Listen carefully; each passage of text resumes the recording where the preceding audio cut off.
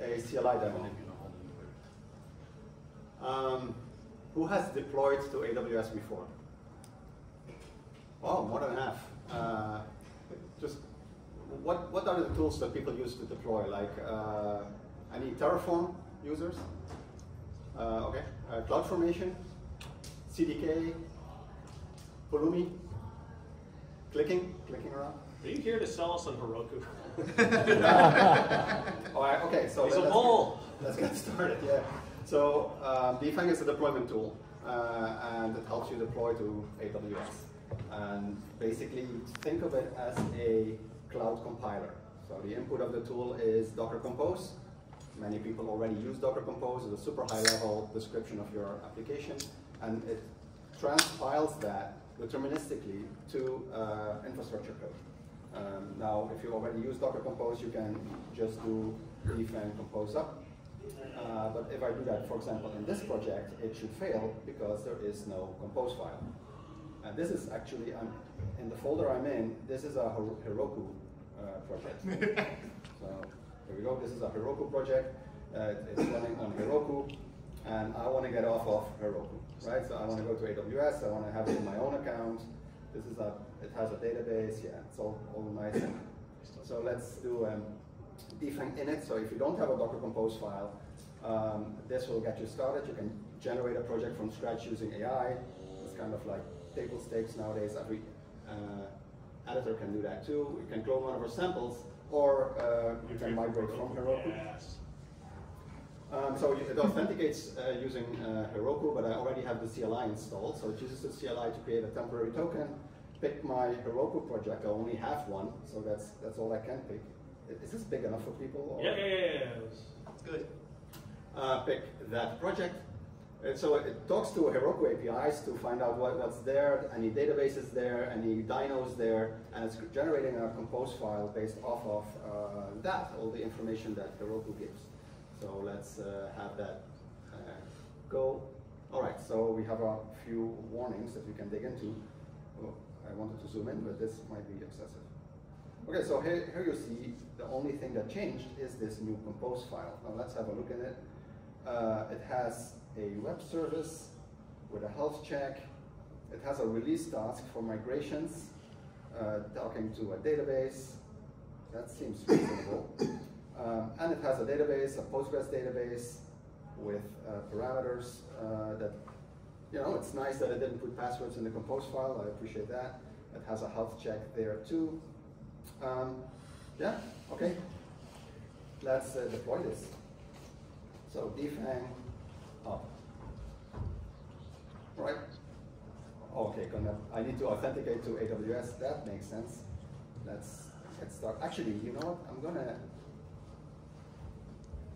gonna show off our MCP server. So instead of me typing, I'm just gonna do here. I'm gonna set up the agent. It's set it up for AWS deployments, giving my AWS credentials. I'm going to deploy to US West 2, and then I say, before I deploy, how much would this cost to deploy? Let's ask that. So I'm not deploying it, I'm just asking it how much would it cost. So it's invoking the Defang estimate tool.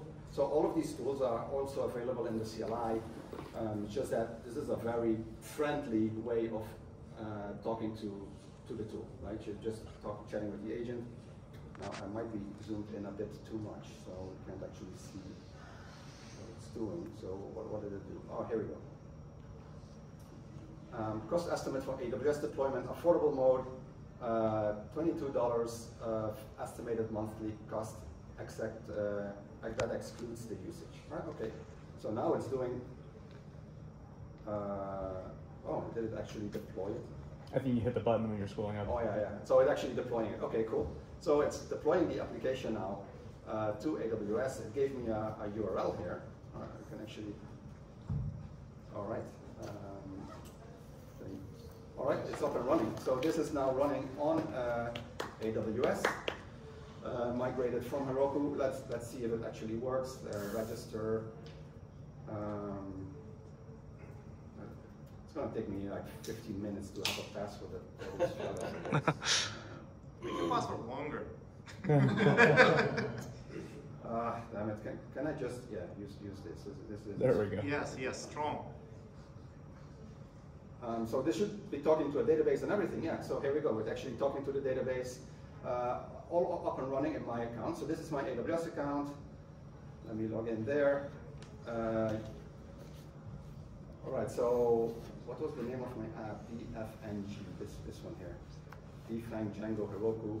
Yeah, so what ended up happening, it has a container, web container. It built it for us. And it's running in ECS, and it's configured. I know I'm over time, but the last thing I want to show you is actually using a managed database. We're not spinning up like a Postgres inside a container or anything like that. Nice. So it's spinning up, it's probably this one here. Right, so it configured RDS with Postgres. We also support language models, we also support Redis, so anything in your compose file gets mapped to the best thing in AWS. So if you use a language model, for example, Docker has a language runner. If you use a language model, it will use Bedrock when you deploy. So yes, that's it. Nice.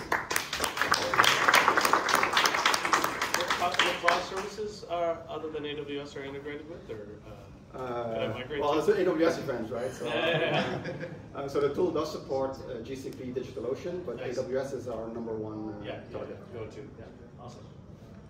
Doesn't A in thanks stand for Amazon? A in where? In yeah, it does.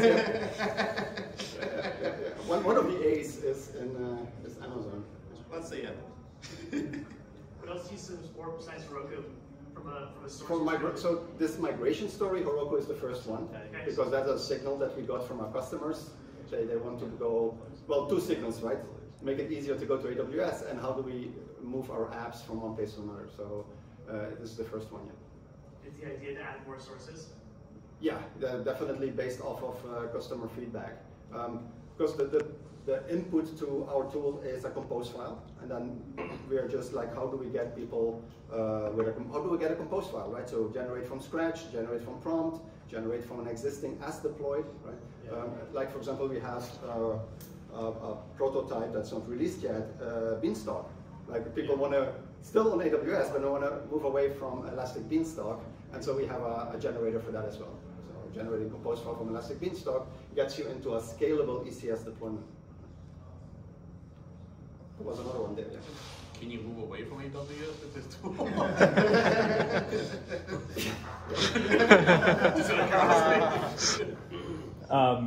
What else did it spin up in the background? So I know we kind of speed ran through the affordable mode, but what else did it? Yeah, so affordable mode is trying to keep it cheap. If you, for example, go and ask for what about availability mode? Did I even spell that correctly? I have no idea. It doesn't. The best thing with language models is that they're very receptive. Forgiving. You don't really have to spell right. So now it's doing an estimation for high availability. By the way, these numbers are live. This is not like ask Perplexity how much would this cost, right? Its training data will have some numbers in it. This is us talking to the APIs and figuring out what things cost before you deploy. So now you see high availability features are multi-AZ deployments. You end up with $150 a month. You have for the load balancer, 3 NAT gateways, our DB R5 large database, 25 a month. You have ephemeral storage that you pay for and compute. And we don't use spot discount when you do high availability. Now, do you get paid a commission from AWS? Actually, we're working on it because we can actually onboard you and provision an account for you. So we're working on that. You would like to become a reseller. How long would it take you to build that out yourself? Okay, so we did an experiment. Like we had an intern that came and was working with us for 2 months, and he's like, I don't know what the tool does. Why can't people just go to AWS? So it took him a week to spin up the app in ECS, by using Amazon guides only, and it wasn't running by the end of the week. So that's when he knew, okay, that is useful, right? Yeah. I guess it's a follow-up question. Can you just replace my EC2 panel or AWS website with just base so that I talk to it, Not just deploy, but just, everything else too. Well, maybe I don't understand the question. If you have existing resources, you just talk to them, right? You can add here my service. No, I mean it's great that you have billing here and stuff. Can you just instead of going through dashboards on the AWS website, can you just ask your MCP how much did I spend last month, that type of stuff? Well, yes, but that's a different kind of tool, right? Then we're just providing. Then we're making a chat for Amazon. Amazon should be making that chat. That's a good idea. It's called Q. Yeah, that's true though. Yeah, Q. You can add Q to your Slack, and you can ask those kind of questions. Oh, okay. Yeah. Any other questions? I don't know my time. I might be close. You still have a few minutes. Okay. Any other questions? So can you just migrate certain things without migrating the whole thing? Like if you were from Heroku, you want to do. Yeah, you basically just. So it's not. It didn't delete my Heroku deployment, right? So I'm on the hook to move data. It doesn't copy data, for example. It doesn't spin down Heroku. It just gets you copies the environment. Okay. So if you say, these are some of the services that it ended up copying, I don't need them. You just delete them from the compose file. Okay. You can just delete those. Nice. Yeah. Sorry, I have so many questions. So, let's say I have a database and it spins up a new database, right? When I'm migrating, is there a way to? Does it migrate the data too? No, well, it does not. No, it's not a data migration tool. There's hundreds of data migration tools, so that's a startup in itself. But you just basically, because it's in your account, right? You just use whatever Amazon has to offer. So you can restore from snapshot. You can run a SQL script. Those are just tools. It does run tasks, right? So it did, in fact, add a migration task. So you can use the existing Python or Ruby, whatever you use, to run a import task using this kind of syntax. This is all standard Docker Compose, right? So if you want to say bump web service memory to 8 GB, because it's a standard, the language models know what to do if you want to change. I'm not going to deploy this. I'm just going to show you. It knows how to play with this compose file because it's a standard. Are there any limits that you found, Docker Compose obviously is very specific to containerization on a specific machine.